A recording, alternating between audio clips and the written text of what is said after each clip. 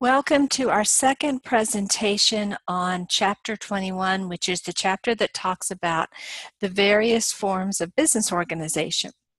We were last together, we discussed 5 different business forms. Let me flip to the slide 15 so we can see those. We've covered sole proprietorship, general partnership, then the sole proprietorship, then 3 partnership forms, the first being general partnership, then limited partnership, then limited liability partnership, and finally we covered the limited liability company. Now we're ready to talk about corporations, and we will also discuss some more specialized forms of business entities after we cover corporations. Once you begin, if you haven't already, working for a large employer, almost certainly that employer will be a corporation. Once a business gets beyond the small size company, and a small size company can naturally be having revenues in the low millions, so we're not talking that small. But once a company moves from that size to a mid-range size, it is going to want to be a corporation. That is the size that is scalable at that point. And so definitely the corporation is the most important business structure for non-small entities. Just like we might say that an LLC is by far the most common choice for small businesses when they're starting out, we would certainly expect a business that is moving beyond the small business stage to be a corporation. So let's consider for a second what a corporation is, and here's our definition. It is a legal entity formed by issuing stock to investors who are the owners of the corporation. So we have 2 names for investors. We can call them investors or shareholders. We can also call them stockholders. Those are kind of the terms. But whichever one of these terms we use, we mean the owners of the company. So the way that an owner becomes an owner of a corporation is by buying shares of the stock. That is fundamentally different than all the other forms that we've been talking about at this point. These individuals, well, I guess the closest comparison would be a limited partner in a limited partnership. But even there, you're not talking about issuing stock. There isn't that much a social distance or legal distance from the entity, even in that case. Okay, so we're going to talk about 2 types of corporations. We're going to talk about a typical corporation. I'm calling it a normal corporation, but that name somehow suggests that another type of corporation is abnormal. Well, no, of course. The typical corporation is a C corporation. And the C doesn't stand for anything as far as I know. I think it just stands for corporation. But the reason that we call them C Corps is that we have another type of corporation, the somewhat atypical corporation. That's an S Corp. An S corporation is called an S corporation because of subchapter S of the Internal Revenue Code. And the reason that subchapter S is called subchapter S is because it is immediately before subchapter T, and right after subchapter R. So it doesn't have any meaning other than alphabetical order. So it doesn't stand for something like small. Although, if that helps you remember, you certainly can remember it that way. An S corporation, by definition, is a relatively small corporation. A C corporation can be a small corporation, but it can also be, Exxon or a very, very big corporation. Okay, so the investors, the shareholders, the stockholders, whatever you want to call them, are the owners of the corporation.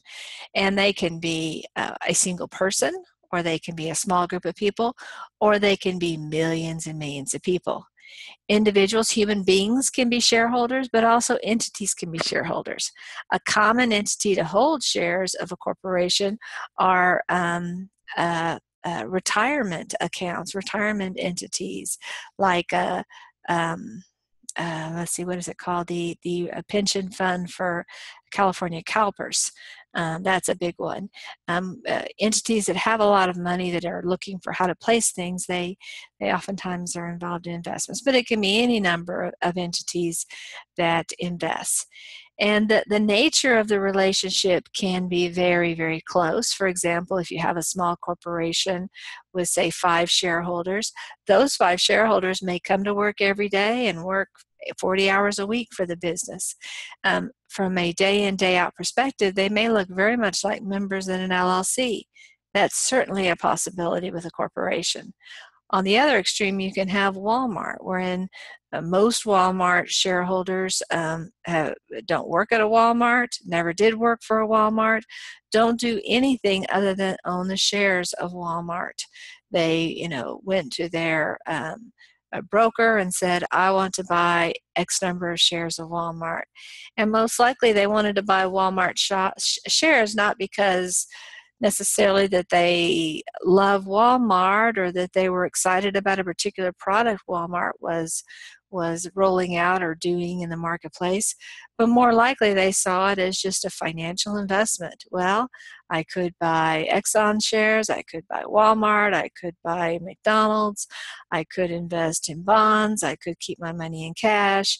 But I think my highest rate of return combined with the investment vehicle that is consistent with my risk status, all of that has led me to think Walmart is the right entity for me.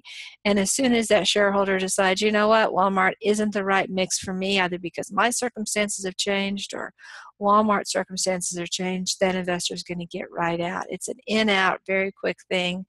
That stock is going to turn, so many times during the course of a day. So if I am a shareholder in a corporation, either model, the small one or the big one, what is my liability circumstance? Well, my liability circumstance is the same as it is with these, let me just go ahead and, is the same as it is with these 3, or assuming I'm a limited partner in the limited partnership. My liability is limited to the amount of my investment. It's even more true with corporations than it is with these vehicles, because in these situations, and I'm going to exempt this one here for a second, I'm probably, as an owner, I'm probably in the mix here. I'm probably doing stuff in the business. And as we've already discussed, if I am a member of the LLC and I'm the one who is preparing the food in my restaurant, and I leave out the food and cause it to spoil and I make lots of people sick, well, it is true that the people who got sick can't sue me as an owner beyond my level of investment. But because me, Cynthia Groover, made them sick, they can sue me as Cynthia Groover as the bad cook and get all of my personal assets. So my status as owner, only the amount of investment is in jeopardy, but because I am involved in the day in, day out of business, I can still mess up and I can still have my personal wealth in jeopardy. But if I am an investor in the corporation and I don't have any other connection to it, for example, I'm not an employee or an officer or a director of the corporation, I just happen to want to buy that shares of stock and I invest, let's say the shares of the company that I'm buying is $100 a share, and I decide to buy 2,000 shares.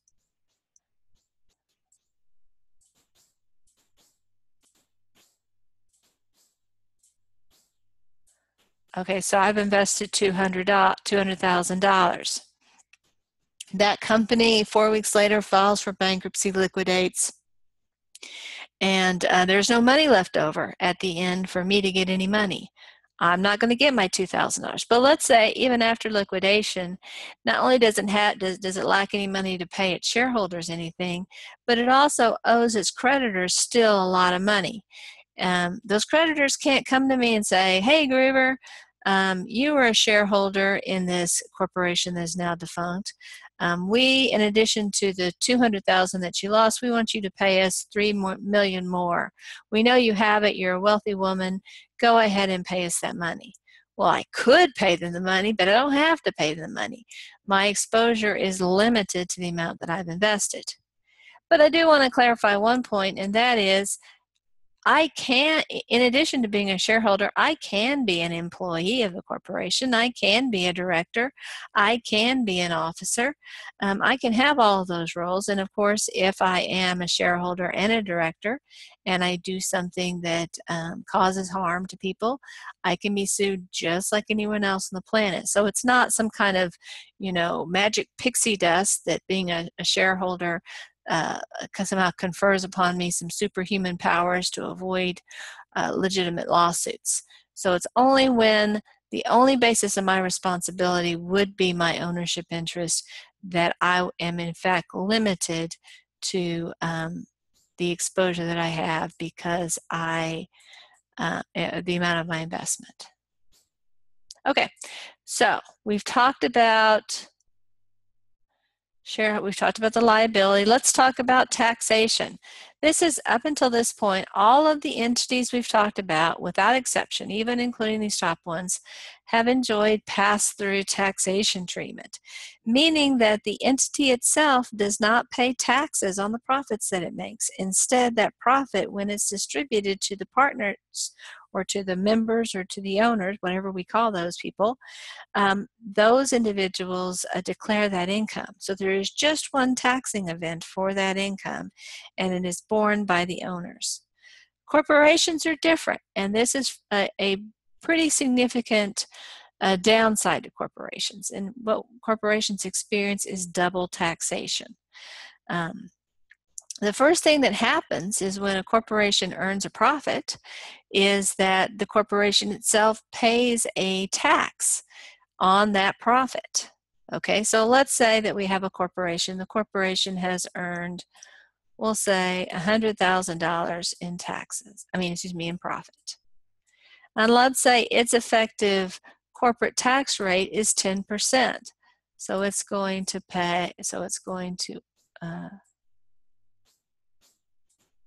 need to pay $10,000 in taxes. So that means that its amount of profit that is available to distribution to the partners is only $90,000.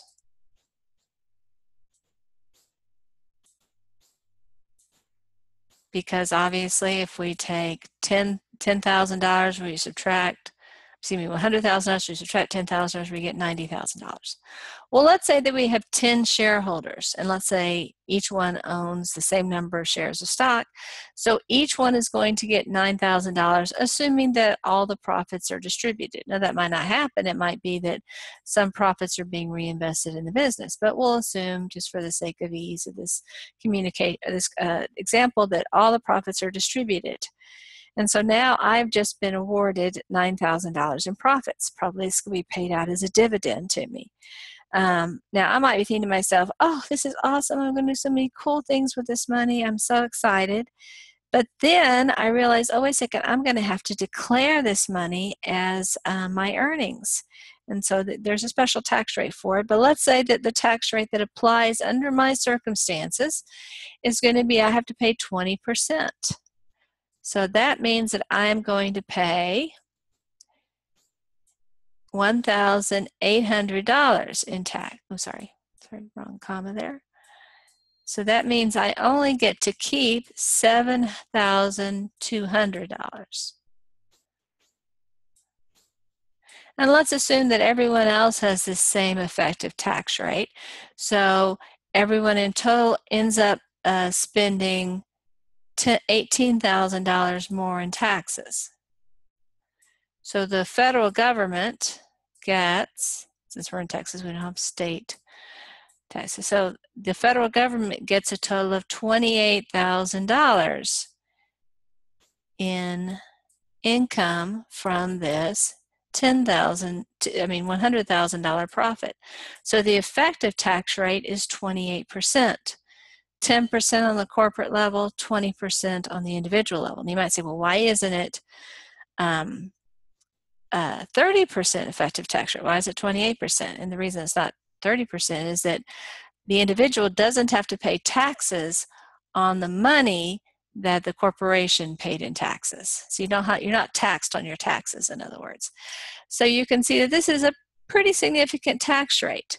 Ordinarily, if there's only pass-through taxation, only one tax event, this number would be smaller. That doesn't always follow. It's possible that even when you have two taxing events, that the end of the day, the effective tax rate can actually be lower with two taxes than with one, but that's pretty rare. Most of the time, a double tax rate means that Uncle Sam is getting a larger piece of the pie.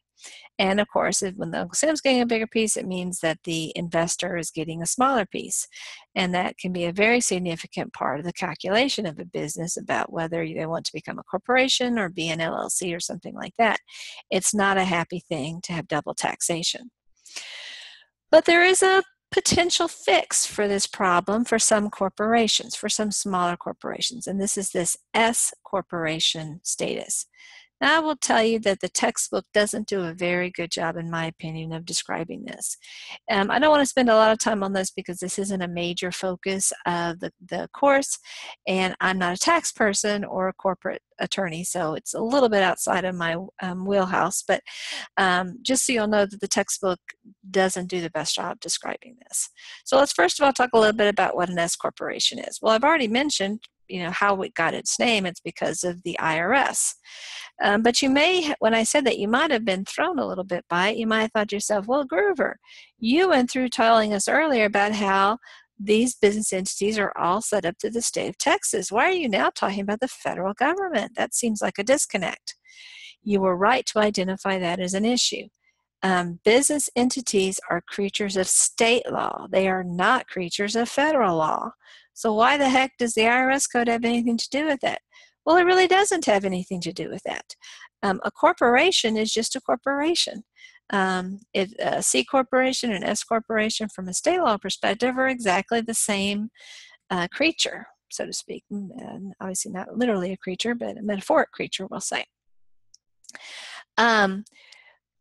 But as I say, tax planning is a big issue in entity selection as well as just the overall structure of a corporation. Corporations have accountants for lots of reasons, but one is to hopefully, through their smart and prudent decisions, they hope to, and usually are successful at, reducing the tax burden of the corporation. Not through unlawful actions, but through lawful tax planning approaches. And so the entity type, the corporation, is determined by the state law selection that happened with the state Secretary of State option, what entity was selected. But now that you've selected corporation, there is an additional choice that can be made, and that choice is under federal law. And if your entity or if your corporation satisfies the requirements of subchapter S, then it can become an S corporation, and it will get certain federal income tax advantages as a result of that status. But just to be clear, there is no S corporation under state law. And this is a creature of the federal law system. Okay, and so what an S corporation can do, again, we'll talk about the qualifications for in a second, is that it can have pass-through taxation status. So it can be, for tax purposes, similar to an LLP, an LP, a general partnership, and a sole proprietorship. One of the big disadvantages of corporations can go away with an S corporation. Let's go to the next slide. Okay, so here here we go. Yeah, here. So I'm going to skip on to the next slide. Sorry about that. Your study guide may be a little bit out of order here. I'm not sure if the study guide's messed up here too. So let's talk about an S corporation. Well, it is a corporation that is formed under federal law, federal tax law, the IRS code, that isn't a corporation, yet it's taxed like a partnership. Again, that pass-through taxation treatment. Now, people always talk about it being taxed like a partnership, and that's true, but it's not just a partnership. The LLC is taxed the same way. The sole proprietorship is taxed the same way. So we act like, oh, it's just like a partnership. Well, yeah, it is just like a partnership, but it's not the only thing that's taxed that way. Okay, so let's see how we get to be an S corporation. Okay, so we take a C corporation that is formed under relevant state law, and again, the C is just our way of distinguishing it from S corporation. And then we make that C corporation to an S corporation under federal law by following subchapter S of the IRS code. So what are the factors that allow us to make our C corporation to an S corporation? The big issue is, how big is our corporation? If it's too big, we're stuck being a C corporation. If we have no more than 100 shareholders, though, we can perhaps become an S corporation. Once we get to 101, it's too late.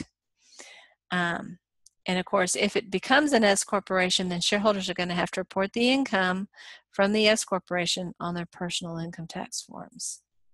So let's go back to our advantages and disadvantages. This one should have been after this. There was a little misordering here. Okay, so let's see the advantages of corporations, and this would include C and S. Okay, well, there's that limitation of liability, but again, we've seen that in lots of entities. You know, really, all three of these entities have had those characteristics. 1, 2, 3, and then the corporation now. This is one of the big advantages, though. It's easier to raise money because you can sell stock. The other entities can raise money by, creating more members or things along those lines, but nothing is as easy for this purposes as issuing stock. So that's a distinction, I guess, from that perspective. And profits are taxed as income to the shareholders, which is a difference between a partnership. But the disadvantage is that C corporation owners are subject to double taxation. And this is another disadvantage which we haven't talked about yet, but I just want to flag, is that there's a need for greater formalities, both in the creation of the corporation and its maintenance. Things like 10Qs, annual reports, there's more formalities. And if you don't follow those formalities, it's possible that your corporation can go poof. Remember before we talked about how if you wanted to become, say, an LLP, but you didn't follow the paperwork, well, you don't become a limited liability partnership, you become a general partnership. Well, if you have a corporation and you don't follow all the paperwork, it's possible that you could become a general partnership if there's more than one owner, or if it's just one owner, you could become a sole proprietorship. So you do want to be sure that you're following the paperwork. And I would say if you're going to establish a corporation, you probably do want to get a CPA or an attorney involved. With the other entities, you don't need one. It's not wrong to get one, but it's not necessary. But once you get to the point, you might want a CPA to do your income tax returns if you have some of these other entities. But in terms of establishing the entity, you really don't need a professional.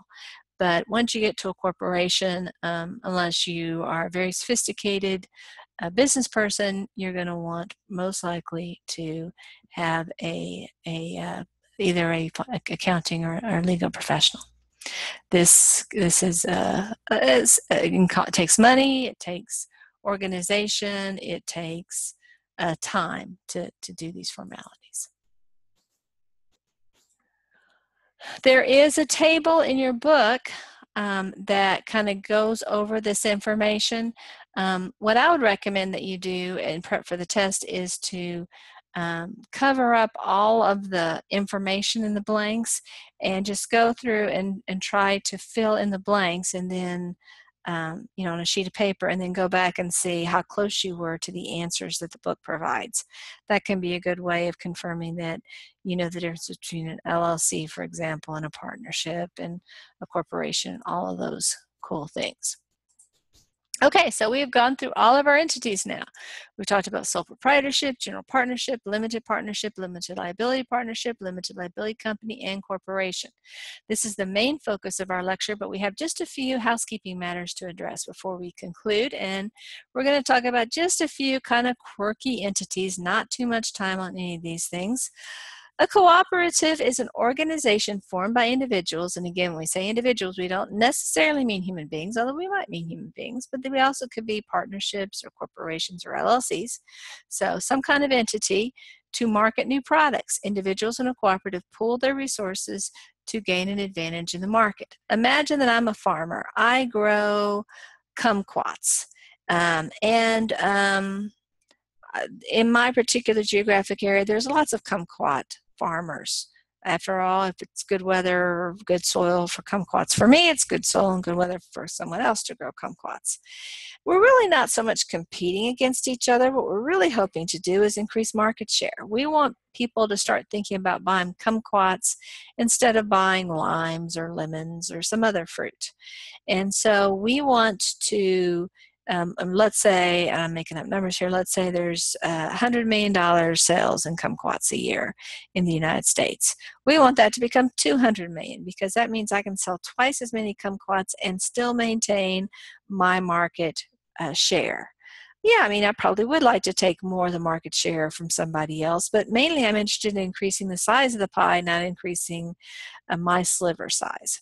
So all of these kumquat farmers might go together and say, we need to have an advertising campaign. We're going to put a commercial on the TV, and that will make people think kumquats are cool and awesome, and we'll tell them how to prepare them, and it will make people excited about buying kumquats, and suddenly there'll be more kumquats in the grocery store because the various grocery stores will want to cater to these needs. Anyway, that's a way of increasing the size. That would be an example of a cooperative. I contributed money to the cooperative for this advertising campaign, and so do all the other farmers.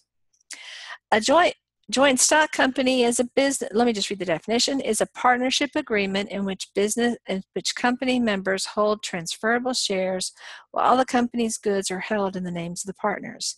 This is an entity somewhere between a partnership and a corporation. Historically, before the corporation was invented, this was a way of achieving some of the benefits of the corporate structure. Not a very common entity to have. Then we have a business trust. This is also kind of a bit of a different way to structure business. It's a business organization governed by a set of trustees who operate the trust for the beneficiaries. Again, it's somewhat similar to a corporation. The beneficiaries are like the stockholders. The trustees are like the board of directors of a corporation. What is a trustee? It's the person who operates a trust for the beneficiaries of a business trust. Let's look at the terms here. We see the EE, and the trust is for them. Not that they're the beneficiaries, but the trust was set up so that they will comply with the trust. The trustor, which is a term you never hear, is the person who set up the trust, and these are the people who are actually fulfilling the trust. The beneficiary is the person who's going to benefit from the trust. And you can see the word beneficiary. It's the beginning, looks like benefit, kind of like a beneficiary, say, of a life insurance policy. The term syndicate, I think, oftentimes has kind of a negative connotation. I think we think of it associated with organized crime or something like that, but it doesn't inevitably have that meaning.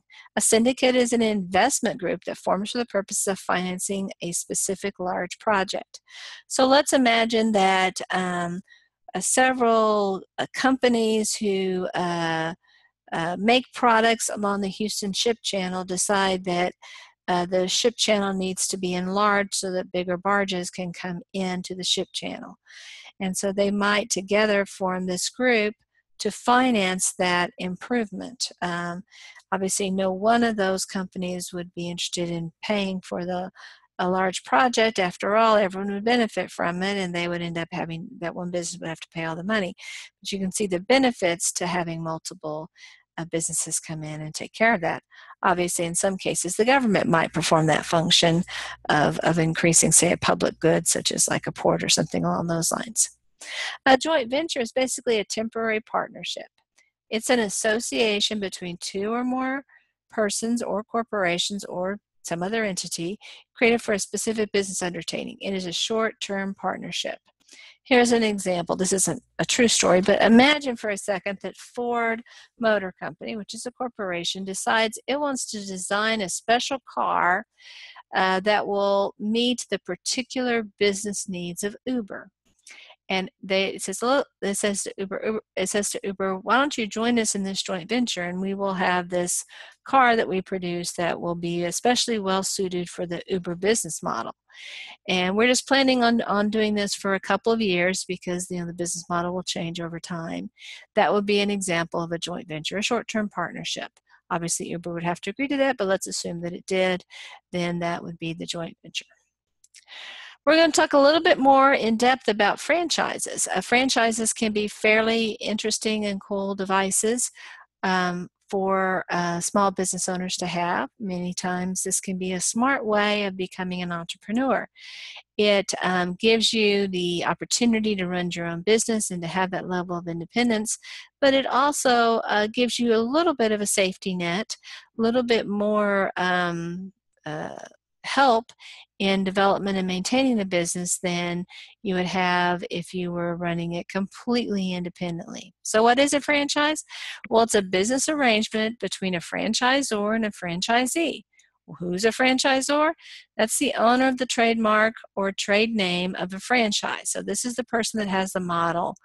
For an example would be, McDonald's, the big corporation. Most McDonald's restaurants, as you probably know, are not owned by the big corporation. They're owned by a much smaller entity, usually a local family who buys the franchise, and they are the franchisee.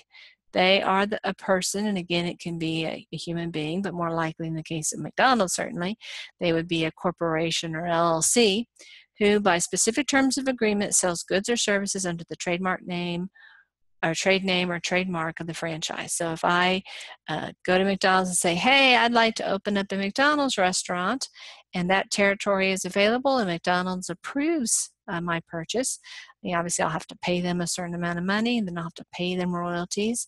I'll have to follow their business model, but we work all that out. I build the restaurant, and it looks like pretty much any other McDonald's. It's not going to be Groover's out front. I'm not going to, I'm going to be offering Big Macs and French fries and shakes and the products that McDonald's sells. I'm not going to be offering, Mexican food. Maybe there might be a few Mexican dishes, but I won't be offering pizza or something like that unless McDonald's decides to start offering pizza. And we can see these suffixes as well. A franchisor is the one who makes the franchise, and the franchisee is the one who receives the franchise. Obviously, you're buying the franchise, you're not getting it as a gift. But again, we see those endings. So what are the advantages to the mom and pop who buys the franchise? Well, they're going to get some assistance from McDonald's. They're going to be given a business model that's worked a lot of times. They're going to be given advertising. They're going to be told, well, this is how many fryers you need. This is how many cash registers you need. If you have this many cash registers, this is how many seats you need in the restaurant. This is how to staff the drive-thru. These are the where you ought to put your various signage. This is all those things that they have had teams of people think about and research and try this approach and that approach. You get all that wisdom immediately, but you also get it over the long haul. Also, you get name recognition. Imagine that I am driving down 75. I'm going to, we'll say I'm in Oklahoma somewhere, and I'm driving down the road. Actually, no, we'll say I'm on 45. I'm driving down to Houston, and we're going through some small town, and I'm kind of thirsty or hungry, and I'm thinking, boy, I'd like to stop and get something to eat. And anyway, I see that we're going to a town, and I actually see that there's a sign that says that there's food available right along the highway. Maybe I can even see the signage from the highway. But anyway, I exit and I see two restaurants there. One is the Golden Arches. I see this um, in the in the distance, not too far, but I see it along the road. And then I see Groover's Restaurant. I have no idea what Groover's Restaurant is. It might be the best thing ever. But you know what? I know what McDonald's is. I know that I know what the menu is going to be like. I know how much it's going to cost. I know it's going to be pretty quick. Um, it's a safe bet. And Groover's might even be better, or it might be as good, but it might also be worse. And so most of the time, or at least often, people are going to say, you know what, I'm not here to have fine dining. I'm here to have something quick. McDonald's is quick. I know what it is. I'm just going to go for that. You get that name recognition. You get that easy buy-in.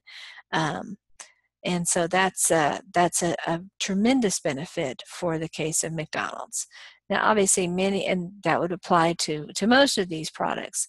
Now, there are some products that there isn't that type of name recognition. So, the power of the franchise can vary depending upon the industry and the name recognition. And then, of course, the franchisor provides advertising per the contract. So, again, when you see Ronald McDonald in an ad, or they're running their Monopoly advertisement, or they have a new McRib ad or something like that, all of that is designed to drive sales, get people thinking about, oh, you know what, I'd like a Big Mac, or I'd like that new dish that they're doing.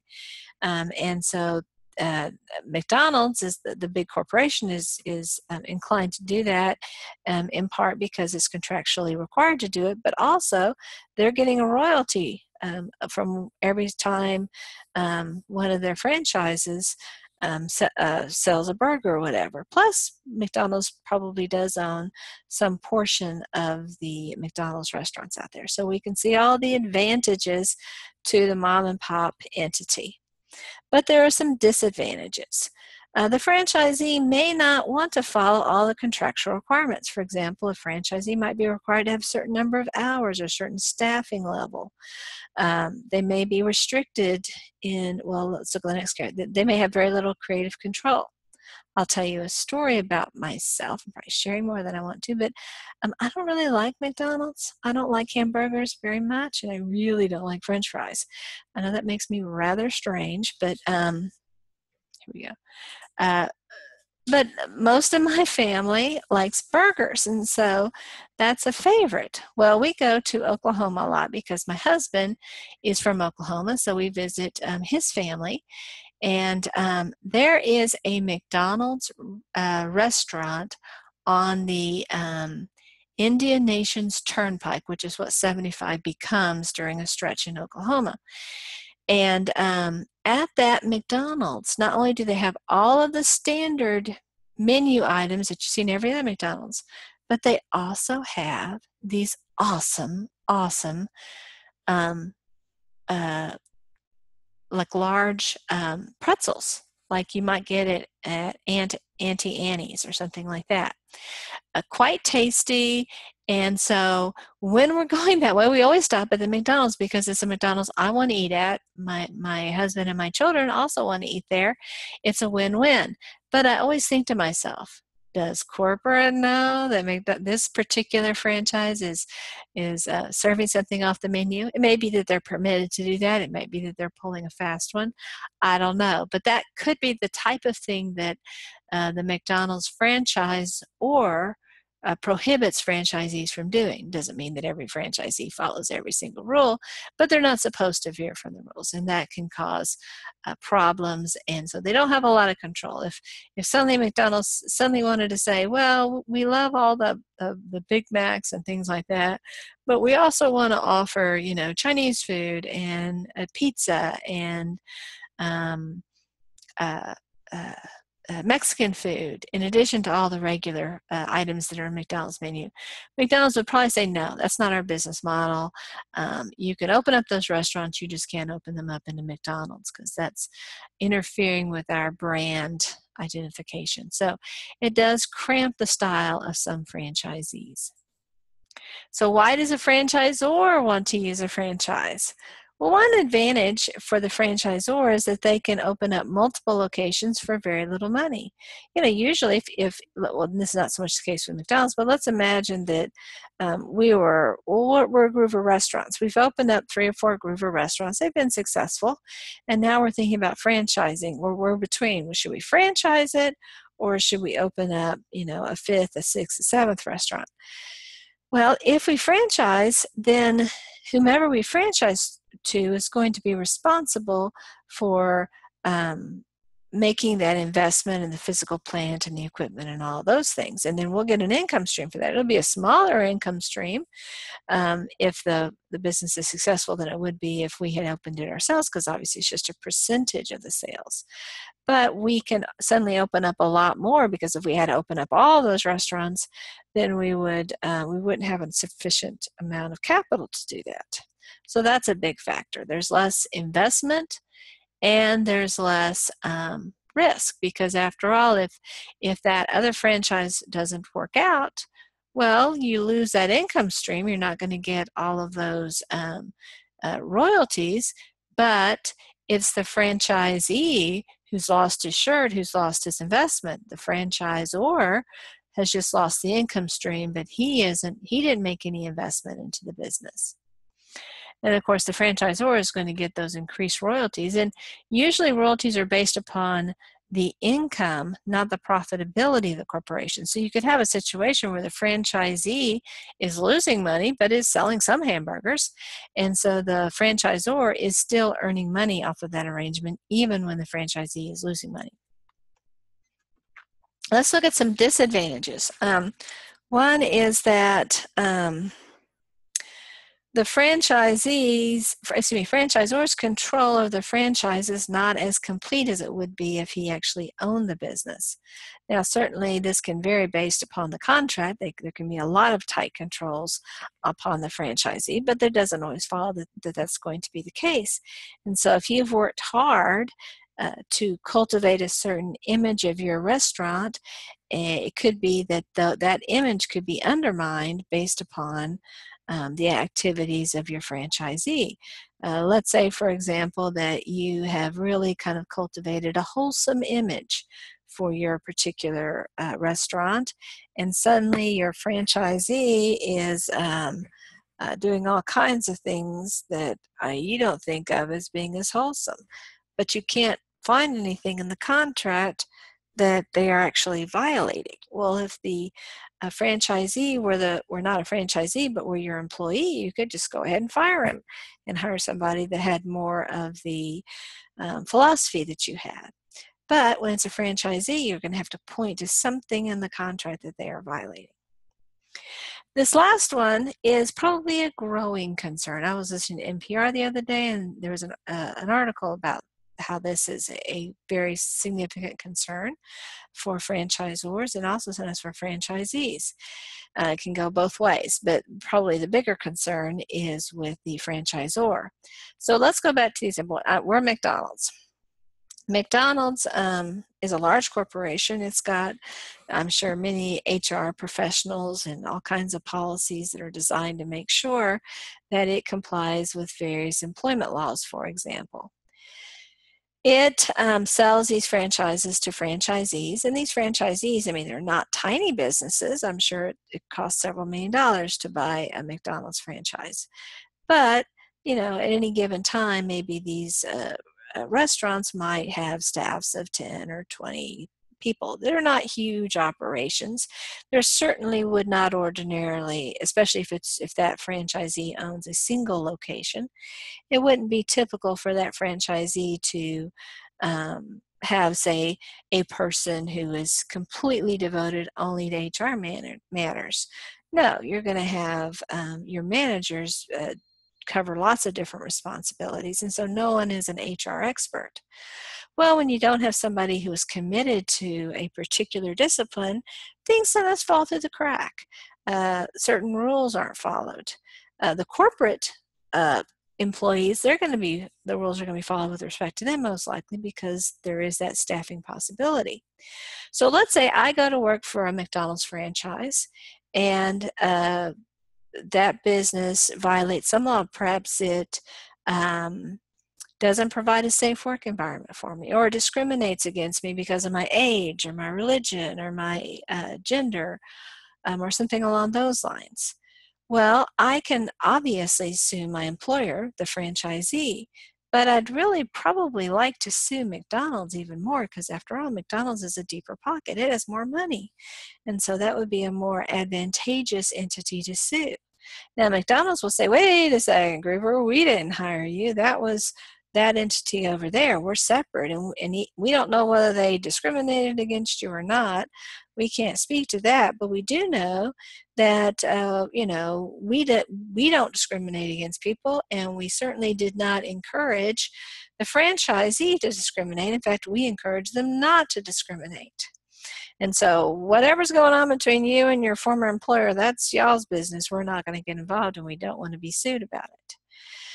That's how the rules used to be for a very long time. But over time, there's been some creep here, and it's becoming a little bit more common for the big corporation or the big franchisor sometimes to be sucked into that litigation.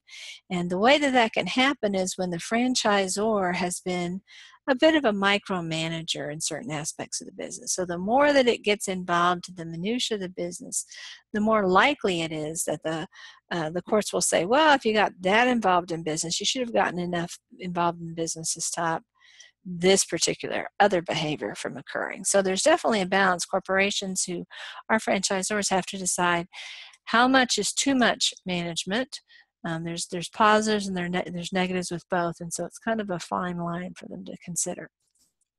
Okay, well, let's look at 3 different categories of franchises. The first 2 are going to be very, I think, familiar to most of us. We have the chain style business operation. The classic example of this would be fast foods, McDonald's, Burger King, In-N-Out Burger. I mean, there's lots of them.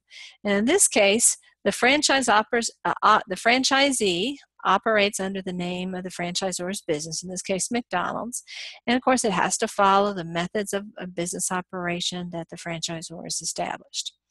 It's not restricted to restaurants. It can be lots of other things too, but that's the notion. It's a chain of these particular entities.